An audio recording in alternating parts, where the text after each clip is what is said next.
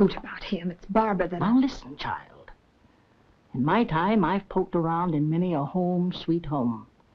There are times when you have to take your heart, lock it in a little drawer, and mark it, this is none of my business. Barbara's mother is dead. I don't want any talk about her. Nothing. Of course, but I didn't... don't cross me. I can hear every word you say. I've got that room wired. It's what I don't understand. And that's not the only thing I don't understand. You mean you've been here all night and you haven't found out anything about this household? It's a complete mystery to me.